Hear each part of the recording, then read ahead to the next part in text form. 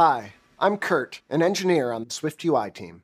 There are some exciting new APIs for navigation in SwiftUI. I've been enjoying building apps with these new APIs, and I'm thrilled to be able to share them with you. These APIs scale from basic stacks, like on Apple TV, iPhone, and Apple Watch, to powerful multi-column presentations. The new APIs bring robust support for programmatic navigation and deep linking, letting you compose pieces to build the perfect structure for your app. In this talk, I'll give you some straightforward recipes for cooking up an app with navigation in SwiftUI. And if you're already using SwiftUI, we hope these new APIs will help you kick it up a notch. I'll start with the ingredients that go into the new data-driven navigation APIs. Then, we'll move to our tasting menu, several quick and easy recipes for full programmatic control of navigation. For the dessert course, I'll share some tips on using the new APIs to persist navigation state in your apps. If you've used navigation in SwiftUI before, you might be wondering how the new APIs are different. So before digging in, let's review some of the existing API. The existing APIs are based on links that send views that are shown in other columns or on a stack. For example, I might have a list of navigation links in a root view. When I tap one of these links, the link pushes its view on the stack. This works great for basic navigation, and you can continue using this pattern. But let's pop back to the root view. With the existing navigation API, to present a link programmatically, I add a binding to the link. For example, I can present this link's view by setting item.showDetail to true. But this means I need a separate binding for each link. With the new API, we lift the binding up to the entire container, called a navigation stack. The path here is a collection that represents all the values pushed on the stack. Navigation links append values to the path. You can deep link by mutating the path, or pop to the root view by removing all the items from the path. In this talk, I'll show you how the new Navigation API enables data-driven programmatic navigation. I hope you find it powerful and easy to use. Before jumping into recipes for using the new navigation APIs, I thought it would be helpful to share what's on the menu. I've really gotten into cooking lately, and I've been working on an app to keep track of my recipes. I have a lot of ideas about different ways to present this info. For example, here's a 3-column approach. The first column lets me select a recipe category. When I select a category, the second column lists the recipes I've collected. And when I select a recipe, the detail area shows the ingredients for that recipe.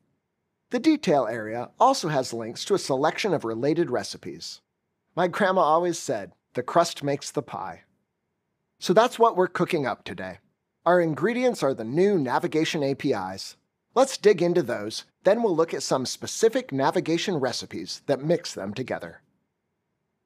The new navigation APIs introduce a couple of new container types that you can use to describe the structure of your app, along with a fresh new varietal of navigation link for helping your guests move around that structure. The first new container is Navigation Stack. Navigation Stack represents a push-pop interface like you see in Find My on Apple Watch, Settings on iPhone, and the new System Settings app on macOS Ventura. The second new container type is Navigation Split View. Navigation Split View is perfect for multi-column apps like Mail or Notes on Mac and iPad. And Navigation Split View automatically adapts to a single-column stack on iPhone, in Slide Over on iPad, and even on Apple Watch and Apple TV. Navigation Split View has 2 sets of initializers. One set, like shown here, creates a 2-column experience. The other set of initializers creates a 3-column experience. Navigation Split View comes with a cartload of configuration options that let you customize column widths, sidebar presentation, and even programmatically show and hide columns.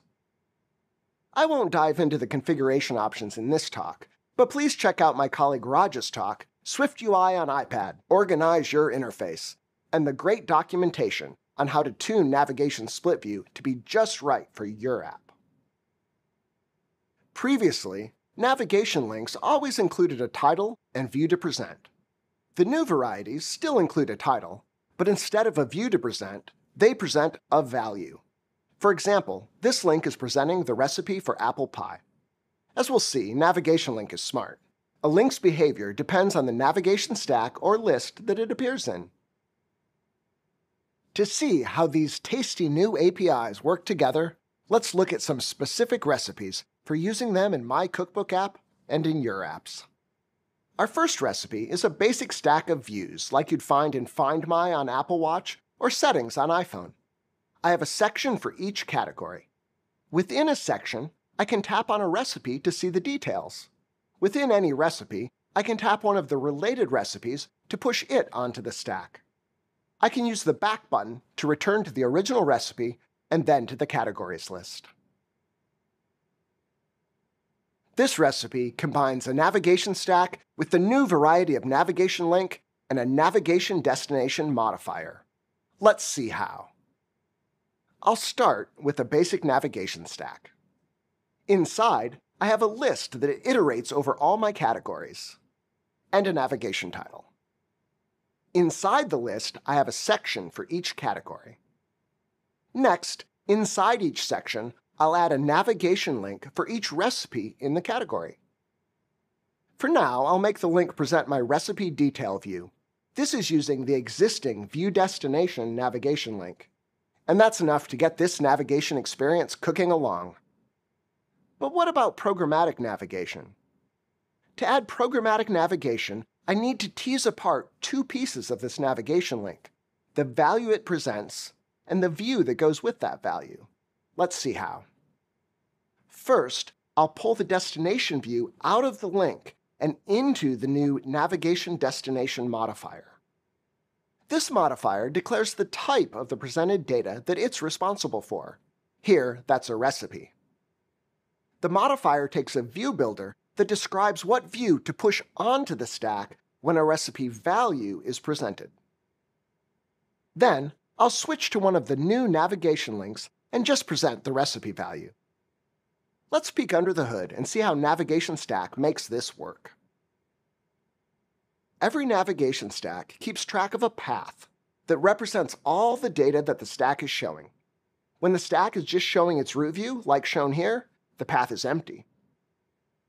Next, the stack also keeps track of all the navigation destinations declared inside it, or inside any view pushed onto the stack. In general, this is a set, though for this example, we only have one destination. Let's add the pushed views to the diagram too. Now, because the path is empty, so is the list of pushed views. Now, like milk and cookies, the magic happens when we put these together. When I tap a value-presenting link, it appends that value to the path. Then, the navigation stack maps its destinations over the path values to decide which views to push on the stack. Now, from my apple pie recipe, if I tap pie crust, the link appends that to the path too. Navigation stack does its magic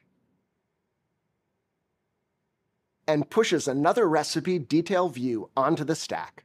For every value I add to the path, Navigation Stack pushes another view. When I tap the back button, Navigation Stack removes the last item from the path and from the pushed views. And Navigation Stack has one more trick to offer. It lets us connect to this path using a binding. Let's go back to our code. Here's where we were. To bind the path, first I'll add some state. Because every value pushed on this stack is a recipe, I can use an array of recipes as my path. If you need to present a variety of data on a stack, be sure to check out the new type erasing navigation path collection. Once I have my path state, I add an argument to my navigation stack and pass a binding to the path. With that in place, I can make my stack sizzle. For example, I could add a method to jump to a particular recipe. Or from anywhere on my stack, I can pop back to the root just by resetting the path.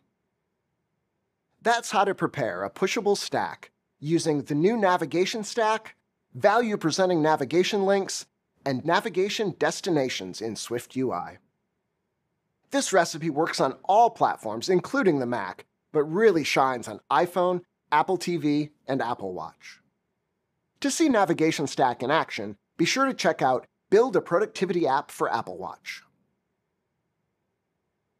Our next recipe is for multi-column presentation without any stacks, like you'd find in Mail on Mac and iPad. On iPad, the sidebar is initially hidden. I can reveal it and choose a category. Then, in the second column, I can choose a recipe. The third column shows the recipe details. This recipe combines a navigation split view with the new variety of navigation link and list selection.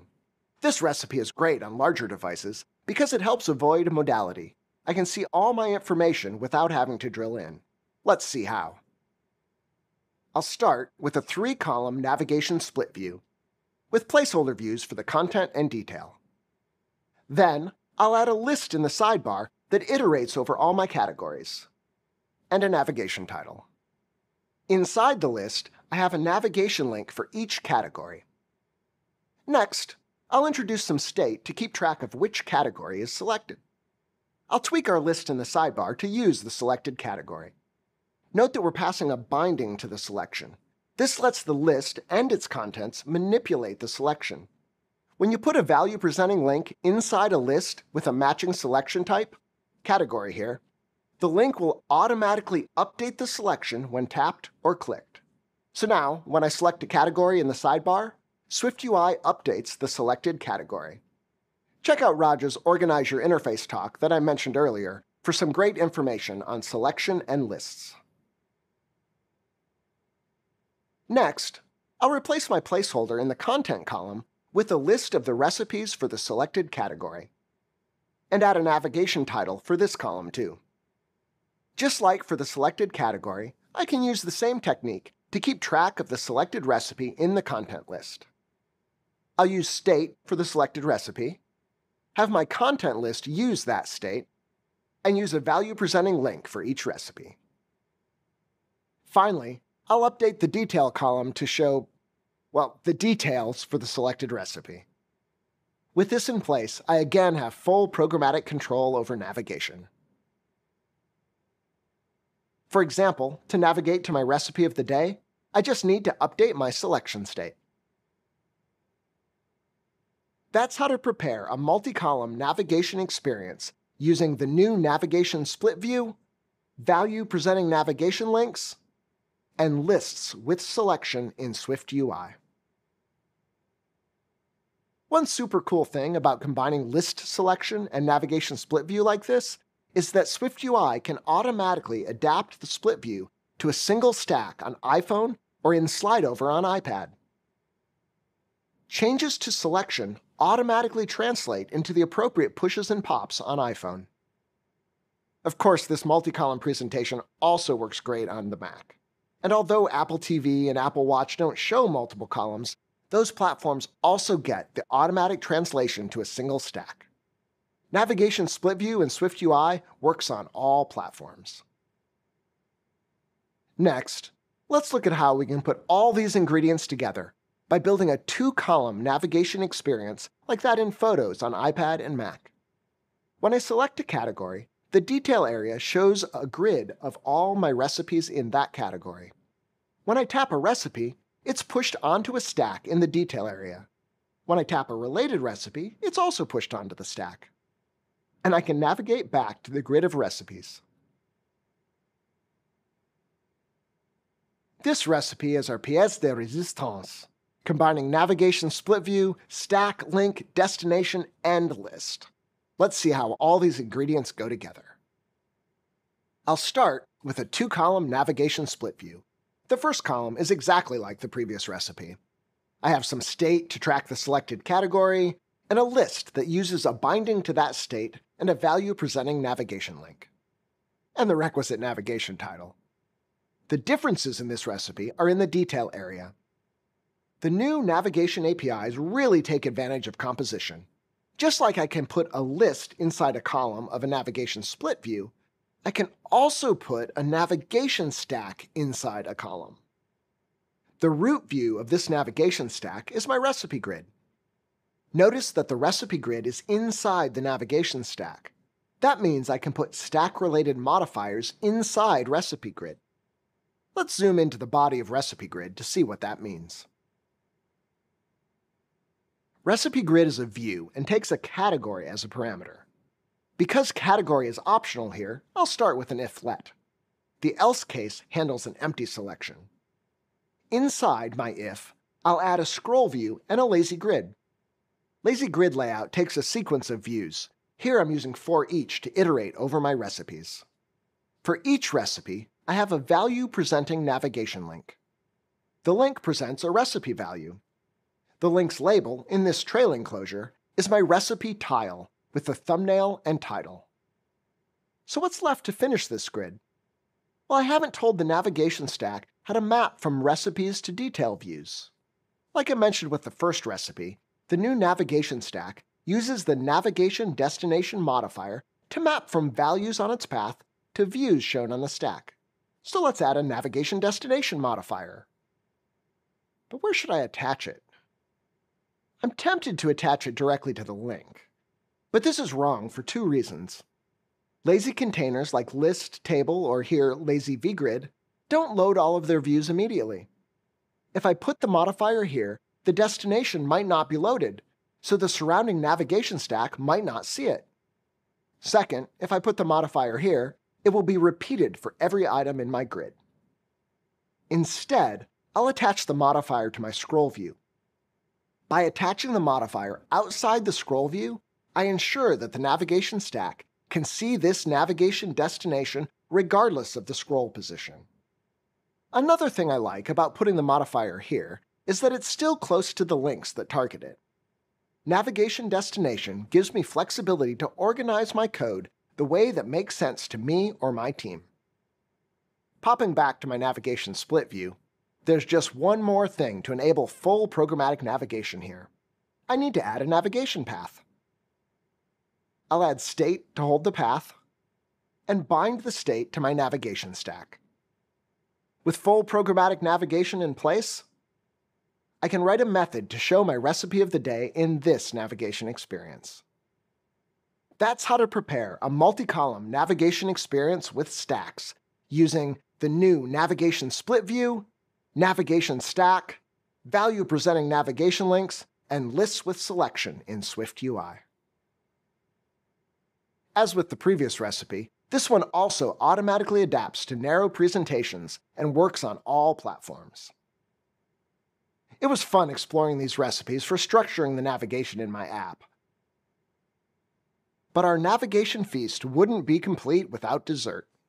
For that, let's look at how to persist the navigation state. To persist navigation state in my app, I just need 2 more ingredients, Codable and scene storage. This recipe has 3 basic steps. First, I'll encapsulate my navigation state in a navigation model type. That lets me save and restore it as a unit, so it's always consistent. Then, I'll make my navigation model codable. Finally, I'll use scene storage to save and restore my model. I'll have to take care along the way. I don't want my app to crash like a fallen souffle, but the steps are straightforward. Let's look at step 1. Here's the code from the end of our last recipe. My navigation state is stored in the selected category and path properties. The selected category tracks the selection in the sidebar. The path tracks the views pushed onto the stack in the detail area. I'll introduce a new navigation model class and make it conform to observable object. Next, I'll move my navigation state into my model object, changing the property wrappers from state to published. Then, I'll introduce a state object to hold an instance of my navigation model, and change the parameters to use the new model object. Next, I'll make my navigation model codable. I'll start by adding the codable conformance to the class. In many cases, Swift can automatically generate codable conformance, but I want to implement my own conformance here. The main reason is that recipe is a model value. I don't want to store the entire model value for state restoration. There are 2 reasons for this. First, my recipe database already contains all the details for the recipe. It's not a good use of storage to repeat that information in my saved navigation state. Second, if my recipe database can change independently of my local navigation state, say because I finally get around to adding syncing, I don't want my local navigation state to contain stale data. For custom codability, next I'll add coding keys. One of the keys is just selected category. But notice that I named the other recipe path IDs. I'm planning to just store the identifiers of the recipes on the path. In my encode method, I'll create a keyed container using my coding keys and add the selected category to the container. I'm using encode if present, so I only write the value if it's non-nil. Then, I'll add the recipe path identifiers. Note that I'm mapping over the path to get the identifiers to encode. For example, suppose my navigation state included dessert as a selected category, with apple pie and pie crust on the path, like shown in the green box on top. This might be encoded to JSON, like shown in this other box. To finish up codability, I'll add the required initializer. The interesting bit is here where I decode the recipe IDs, then use my shared data model to convert the IDs back into recipes. I'm using compact map to discard any recipes that couldn't be found. For example, this might happen if I delete a recipe on another device after I have sync working, something I'm definitely going to do someday. This is a place you'll need to use discretion in your own apps to make sure any restored navigation state still makes sense. Finally, I'll add a computed property for reading and writing my model as JSON data. Now that I have a navigation model and it knows how to encode and decode itself, all that's left is to actually save and restore it. For that, I'll use scene storage. Here's where we left our main view. I was using a state object to hold my navigation model. Now, I'll introduce some scene storage to persist my navigation model. Scene storage properties automatically save and restore their associated values. When the type of the storage is optional, like my data here, the value is nil when a new scene is created. When the system restores a scene, SwiftUI ensures that the value of the scene storage property is also restored. I'll take advantage of this to persist my navigation model. To do that, I'll add a task modifier to my view. The task modifier runs its closure asynchronously. It starts when the view appears and is canceled when the view goes away. Whenever my view appears, I'll first check whether I have any existing data from a previous run of the app. If so, I'll update my navigation model with that data. Then, I'll start an asynchronous for loop that will iterate whenever my navigation model changes. The body of this loop will run on each change, so I can use that to save my navigation state back to my scene storage data. And that's it. When I leave my app to go check out some vintage Julia Child cooking shows on the web, it remembers where I was. When I return to the app, it takes me back to where I left off. Now, no cookbook would be complete without a weird section at the end with handy kitchen tips. I don't have 3 great substitutes for cilantro, but I do have some navigation tips to share. Switch to the new Navigation Stack and Navigation Split View as soon as you can. If you're using Navigation View with the Stack style, switch to Navigation Stack.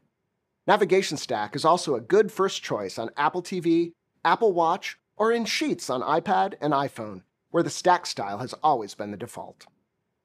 If you're using a multi-column navigation view, switch to Navigation Split View. And if you've already adopted programmatic navigation using the links that take bindings, I strongly encourage you to move to the new value-presenting navigation link along with navigation paths and list selection.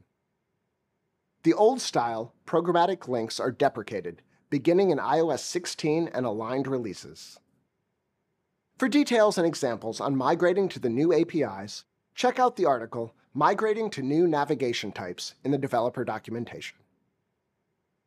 Next, keep in mind that List and the new Navigation Split View and Navigation Stack were made to mix together. Compose them to create navigation experiences your guests will love. When using navigation stacks, navigation destinations can be anywhere inside the stack or its subviews. Consider putting destinations near the corresponding links to make maintenance easier, but remember not to put them inside lazy containers. Finally, I'd encourage you to start building your navigation experiences with Navigation Split View when it makes sense. Even if you're initially developing for iPhone, Navigation Split View will automatically adapt to the narrower device. And when you're ready to support iPhone Pro Max and Landscape, or to bring your app to iPad or Mac, Navigation Split View will take advantage of all that additional space. Thanks for the chance to share the new SwiftUI navigation APIs with you. Besides the talks I mentioned earlier, I invite you to check out Bring Multiple Windows to Your SwiftUI app for some great info on opening new windows and scenes in your apps. I hope that these recipes for navigation in our cookbook app were palate-pleasing. I'm looking forward to seeing the great experiences you cook up in your own apps. Bon appetit!